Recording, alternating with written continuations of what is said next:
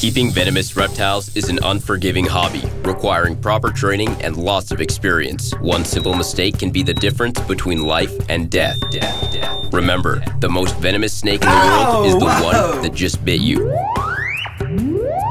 There are no venomous snakes with training wheels. Just because you see Viperkeeper handle snakes a certain way does not mean you should try it too. Oh, hello, Mr. Thud. No, I am not opening that with my fingers. You're way too close. Relax. Oh, no. That was very excited. Whoa! Mr. Thud, that was a very exciting visit you just paid me, huh? Come on.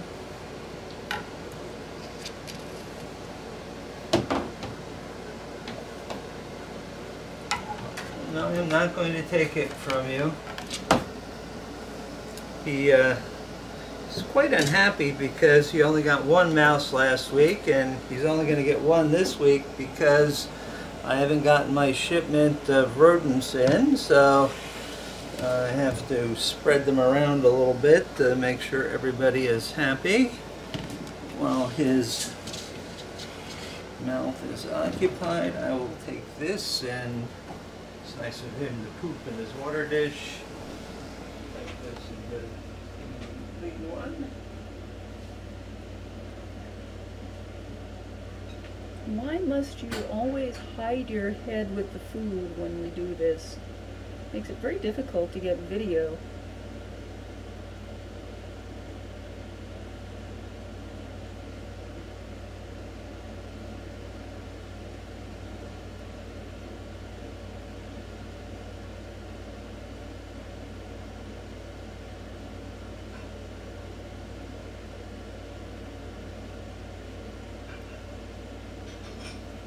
Well, you're not doing anything, so I'm going to wait for Al to get back. Hi, Thud. Hi, Thud. Yeah, you're very enthusiastic. You know what time it is. Come on over here. Okay. Yes. Come on, you figure it out. Yes, There you go. use your tongue. There you go, bud. I can probably extract this because he's very unlikely to want to let go of that.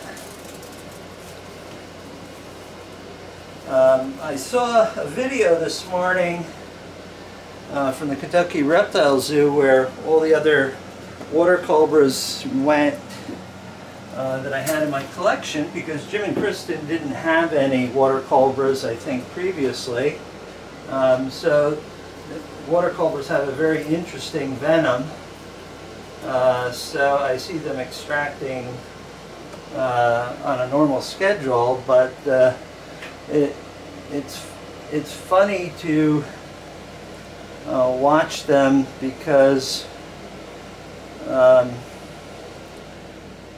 they're really very lively and animated, and give Jim a little bit of trouble getting them tubed. They have a very highly toxic, neurotoxic venom that produces almost no pain, and is not a defensive venom like, say, a monocle cobra. It's like, you know, I'm going to bite you and I'm going to make it hurt a real lot so you leave me alone.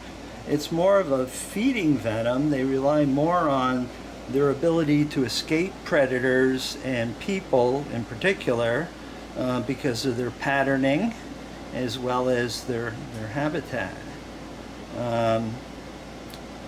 So there's a lot of interest in the venom as a pain reliever. So it hurts me a little bit to watch Jim working with, you know, animals I raised up from little baby hatchlings. I miss them, but at least I can visit with them on the videos, and I encourage you to support Kentucky Reptile Zoo, and if you want to sponsor an animal, they have programs where you can sponsor a particular animal. And of course, Elvis's dad is still there with them, so that's always very interesting to see him when they take him out of his enclosure. You want to get his water bottle? Water Oh, yes. Thanks for reminding me, Yep. Sweetie. Okay, so we'll check.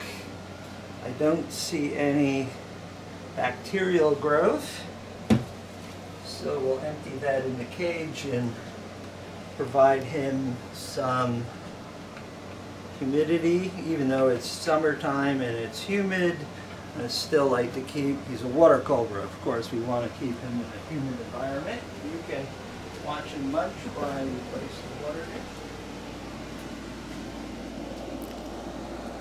Why must you hide your head under the edge there? Come out where everyone can see you.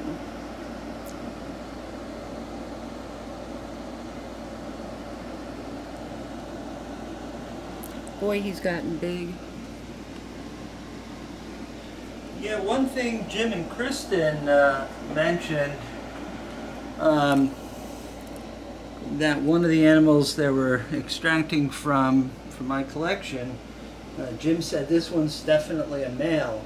Now, usually from most photographs of any venomous snake or any non-venomous snake, I can usually say, and Laurie can confirm this, and I can say, oh, well, he's a nice boy, or look at that girl, or something like that.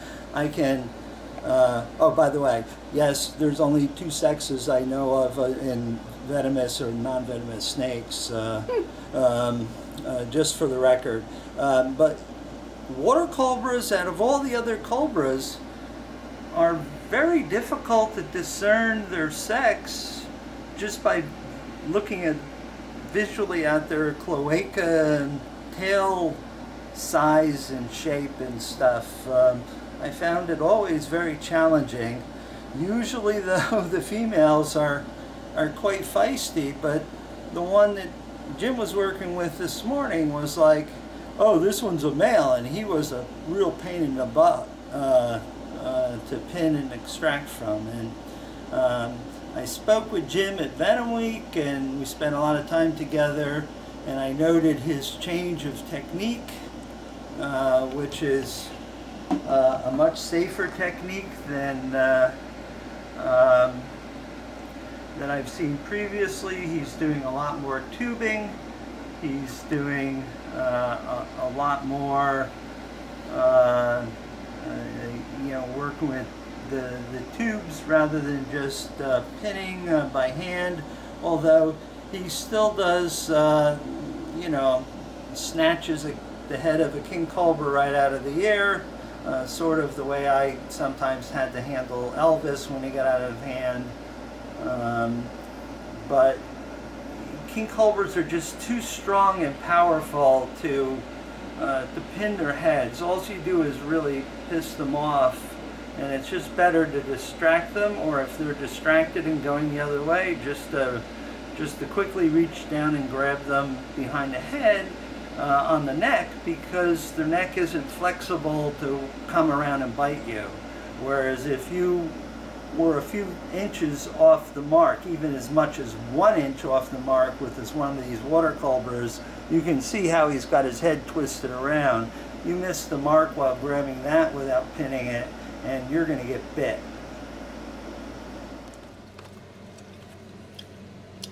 With the green rocket just shed, she hasn't eaten since the fall. This is May now, towards the end of May. I'm hoping she's going to come back on feed.